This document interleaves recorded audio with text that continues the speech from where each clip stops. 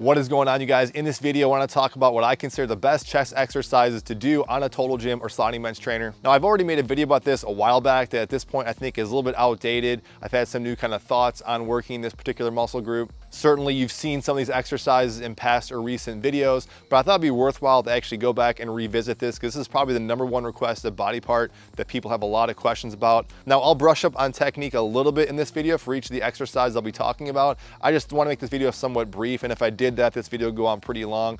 If you guys do want specific questions about your own individual technique or form checks, again, certainly reach out to me. We can do some one-on-one coaching. I'll answer a question down below in the comment section as well. As always, please consider liking and or subscribing. Everything in this video will be featured down in the description box as well if you guys want to check it out and or support the channel. All right, jumping right into it, the very first thing I'm going to say, which you guys know I'm going to say, is the basic total gym chest press. Now, this is kind of deceiving because this really is not just one exercise. It's actually a series of different variations of exercises. Just like when you guys go to the gym, you think of any chest press machine, what are you really doing? You're essentially doing the exact same motion. What makes it unique is the different positions and angles and even the type of resistance that you place upon your chest. So the standard basic seated chest press, first off, some technique things to keep in mind, really making sure that your arms are essentially locked back at your side. You're not trying to roll your shoulders and press kind of like this when everything kind of dialed in and locked in.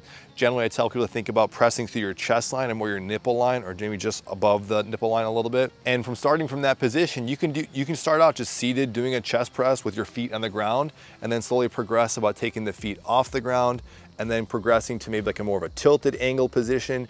Regardless of what level you're starting at, beginner or advanced, these are all different subtle variations that give you more or less different stress on your chest. So even to putting your legs on the ground, that might seem kind of basic, but even for someone who's a little more advanced, you could do things like forced reps. Maybe you got some extra resistance bands or external weight in there, and you're trying to do some forced resistance with your feet on the ground, and that can be beneficial to kind of dissipate that force a little bit. The various tilted positions start out giving you guys a little more increased kind of tension and stress at the start of that exercise, which across the board, if you think we're doing anything with the chest, really any body part, as much as you can, trying to get that mind-muscle connection. So I always tell people, feeling that bottom position is very important. So as I'm kind of feeling that bottom position, I'm thinking about how my muscles are all stretched out, in this case, my chest. And then as I squeeze, I want to kind of really squeeze and drive together, squeezing my chest muscles.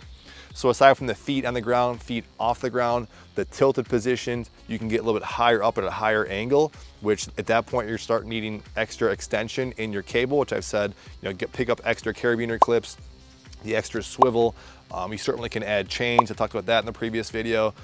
Even some cable extensors, all sorts of ways that you don't top off, I should say, bottom out the machine where the bottom of the glide board gets stuck on the bottom crease. That can happen on some models. So you're gonna need some extra extension. But from there, now you can do things like more of an incline press or just being sit a little bit higher up on your knees. And what that really does is it starts changing that line of action. And when I say line of action, I'm talking about really where the pulley is in relation to where the cable is ending on your hands. So where's that tension really directed? Is it directed more this way? Is it directed more kind of horizontally across the body?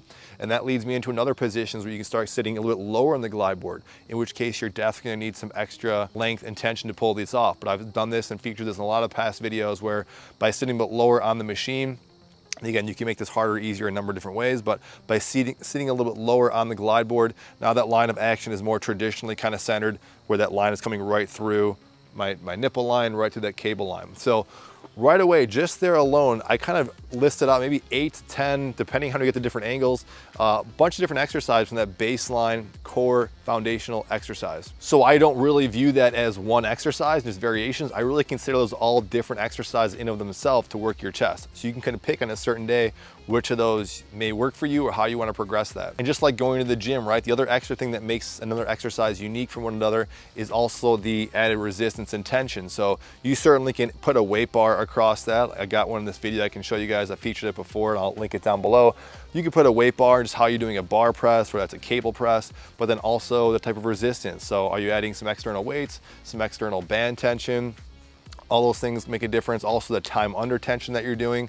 So all yours are different unique ways of essentially doing the exact same, looks like the same movement pattern, but they're very different and elicit a different stress response in that particular muscle. And then everything I just said correlates also to the chest flies, which we think about going to the gym, we think of, well, there's always push exercises, then there's this horizontal adduction motion of the shoulder, which we're working the chest flies. So if we kind of moving our shoulders inwards this way, as our chest contracts, this helps kind of do this. So any kind of fly variation you can think about, And that's the great thing about this machine. If you got bad shoulders, you want to focus on a certain tension, you can kind of fine tune it a certain way with the actual added resistance, but also the angle you're set at. So putting your feet on the ground can help you kind of dissipate some of that force or stress.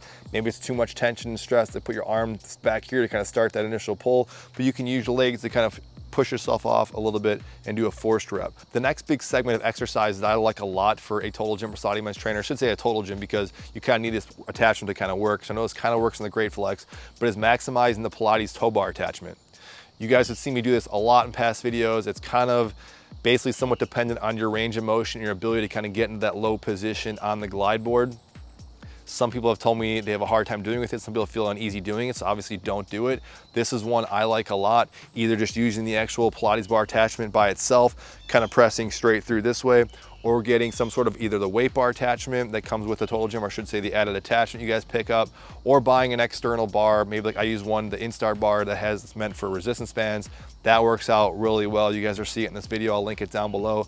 That's an excellent choice. And then kind of this next series, I'm kind of backpedaling a little bit because while I definitely recommend and I've talked about these things and feature them often, I would say these are more kind of icing on the cake. I would include these in upper body workouts or chest focused workouts for sure, but I wouldn't make these kind of like your bread and butter. These are great exercises in general, but they're all kind of push-up variations. And if you guys didn't see it, I got a video on talking about the best way I kind of do like a total gym push-up.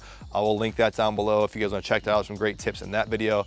Doing any kind of push-up at an incline or decline or using the glide board, all different crazy, different unique positions and ways to make this harder and easier. Don't get me wrong, but I would consider them more supplemental to the other total gym foundational push exercises I did. Definitely not bad exercises, but just ones that I wouldn't focus so heavily on. I know that's not super specific, but I just wanted to give you guys a general overview and update what I think are the best positions and movements and exercises to do to work your chest on a total gym.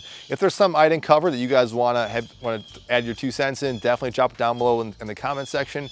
Otherwise, I will see you guys on the next video.